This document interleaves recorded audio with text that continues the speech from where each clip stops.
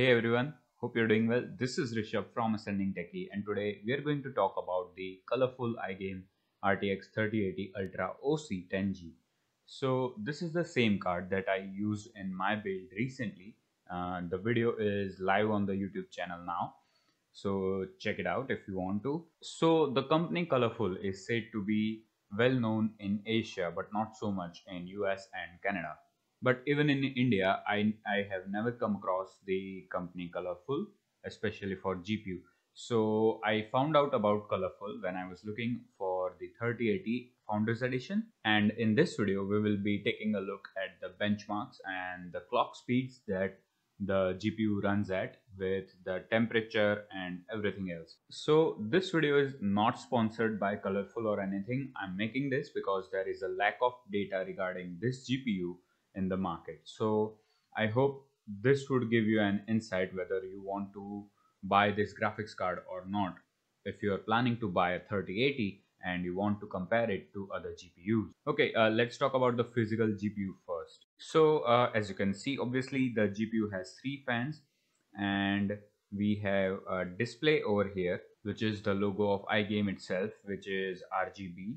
Then we have 3 display ports and an HDMI port, and we have a OC button that you can click and then reboot your system to turn on and switch to a higher boost clock. Okay, something else that I want to specify is that this card has 3 8-pin power connectors, and the weird thing about it is that you can see it in my PC build video that when you plug the power cords in, and if your power cords are going down, then it will be covering this screen. So there's like, it could have been a little bit on this side where it's not getting covered by the power cords, so I had to route the cables from above the GPU towards the back side.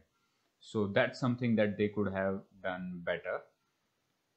So far I'm impressed with the cooler itself. It's huge and it cools the graphics card very well.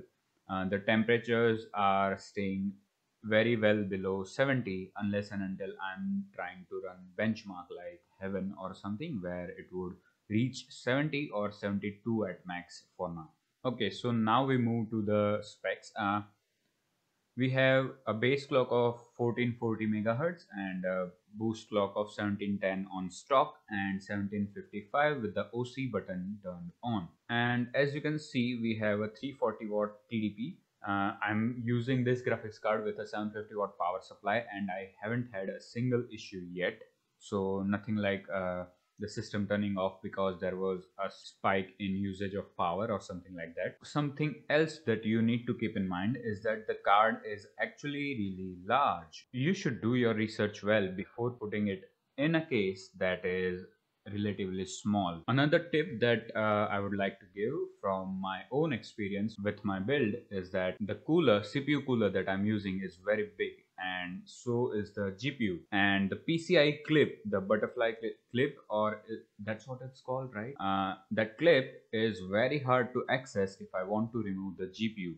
So before building, I want to let you know that this is something that you have to keep in mind, that how you would remove the GPU, because there's barely any space for me to put my hand in to open the clip. So I have to put in a rod or something like that, and it feels very risky to put a rod to just open the clip because you could ram the rod into the motherboard. So speaking of benchmarks and stuff, usually the GPU boosts very much higher than the advertised boost clocks even of the OC on stock. So let's get into some benchmarks. We'll first go with the Blender benchmarks, and the render time that we have is written here. So I will quickly move through them so you can take a look at what the render times are.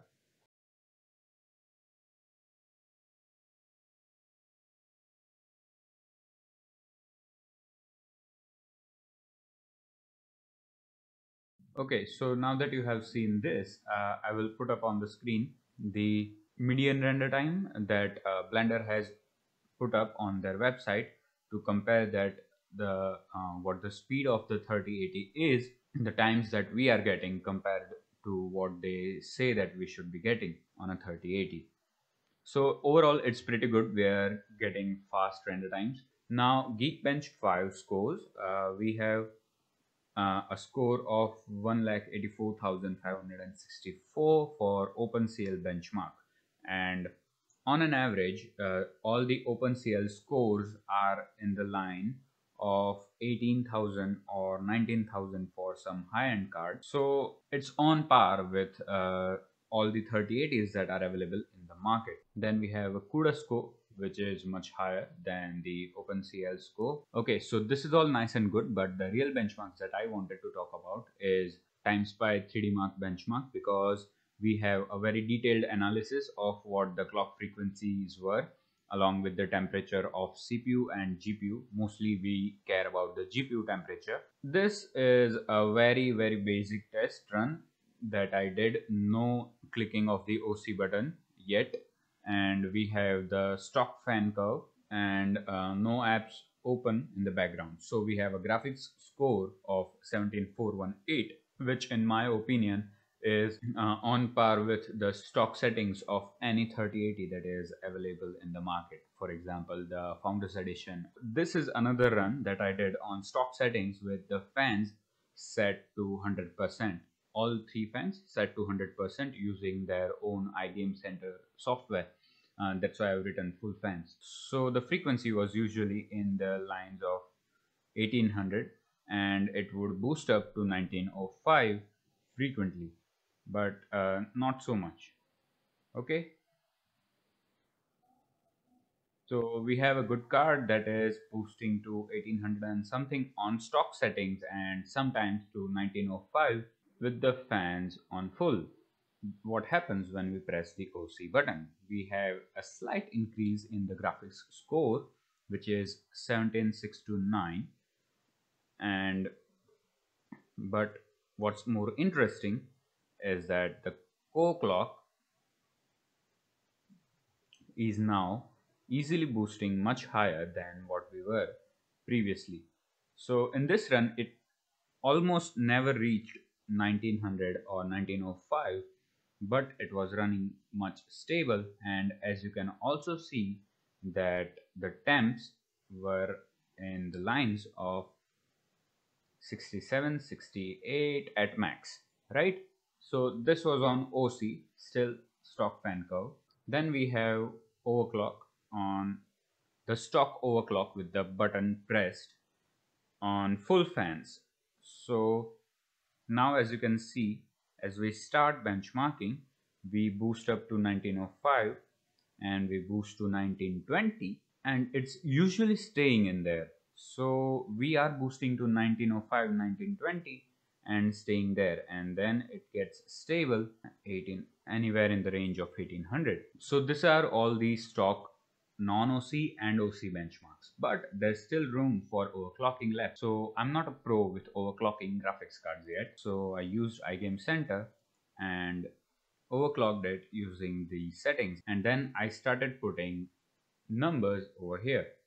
Also, I have changed the curve that I use on daily basis. This point is same as what the stock curve is, so it will be very silent when it's almost idle or idle, and then at 60 degrees Celsius the fans would be at 60%, and on 70 degrees we would be ramping up to 100. So I don't mind the graphics card making noise, but I'd rather have the clocks running higher than the clocks turning down because the temperature is too high. And to be honest, the cooler does a very good job of keeping the clocks up high and keeping the temperature low. So I, with this curve, I hope you can note it down again if you want to do this with your card. The card easily stays below 70 degrees Celsius. By this time I have streamed 7 times, and while streaming Valorant or Fortnite I haven't exceeded 70 degrees Celsius. It's usually staying with Valorant, it's usually staying at 55-60, and with Fortnite it's about 65 or 68 degrees Celsius. So I started putting in numbers here. So that's what we are going to check now. So as you can see in this video, we have a 100 plus 100 core clock. The OC button is turned on now for all of the benchmarks that I'll show. And then I have put up a plus 100. Ignore the number that you see over here. I just put 1540. So that would be plus 100 and save it, right? This is with the core on plus 100 power limit ramped to the max, that is 106 from what I've seen on my card. We have plus 6% of room as per iGame Center. So as you can see, our scores are already above 18,000. And something more interesting that you need to see is that the base clock is again the advertised 1755 megahertz base clock, but we are now boosting up much higher than we were before. So 1995, the max boosting that we saw before was 1905 or 1905, but now we are boosting to 1995. So for the most part, it has stayed above 19,000, 1980, 1995, 1950. So this card is capable of boosting much higher. And as you can see, now check the temperature curve for the GPU. This is 68 at this point, and that's the max that we have gone. This is with a custom fan curve, that the fan curve that I just showed you. That's the fan curve that I'm using for this benchmark. So with the fan curve, the GPU is silent at idle or near idle or 30 or 40% load, and it might get a little bit loud when it's running faster at 80, 90 or 100%, but you can ignore that because you will be probably playing games or something and you will have headphones on. At this point, I haven't overclocked the memory. And this was the final benchmark that I ran. It was the best benchmark. I haven't gone beyond because I don't want to roast my card yet. I don't think it would roast my card, so I hope you don't judge me for that. I'm still learning, okay? So the max I did was plus 150 on the core and plus 150 on the MEM, and I rammed the fans to 100%, all three fans, okay? And the power limit was set on max as well. And this was the highest score that I have achieved. I haven't tried going further than 150, 150. I know I can, but I'm not doing that right now. Okay, so to the frequencies, as you can see, we are already boosting beyond 2000 at this point. 2055. Something else that you need to know is that the GPU temperature is much lower. That's why we are boosting so high. So the temperature is at 50 something and we are boosting high. Now when the temperature increase, you saw that it reached 2055 at max.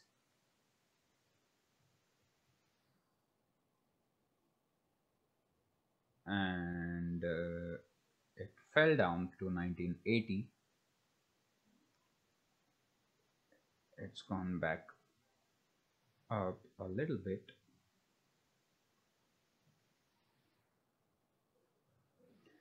Okay, so the max temps with the fans ramped to full, we have a temperature that is a spike of 63, let's say 63 degrees Celsius. So this is what we have. The card is capable of boosting upwards of 2000 megahertz easily if you know how to overclock. I don't, and therefore I'm not risking it yet, but these are the frequencies the card can run at when it's cold.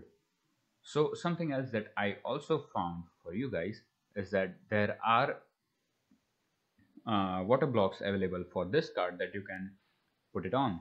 So if you put this water block on the GPU, it would be much cooler and it would be boosting much higher. So this is the behavior that I have noticed. There is one minus point that I need to mention apart from the cables that cover the RGB, is that the unit that I have received has a little bit of fan rattle whenever the GPU fans turn on. So This does has a 0 RPM mode, like all the other 3000 series graphics cards. So if it's idle and it is cold, it would turn off the fans. The issue that I have is that the fans rattle when they turn on. So whenever each unit turns on, there is a slight fan rattle every time it turns on, and I wasn't able to isolate what the noise was coming from my case, fans, or something like that. I eventually concluded that it was the graphics card making that noise. I'll put up a clip as well.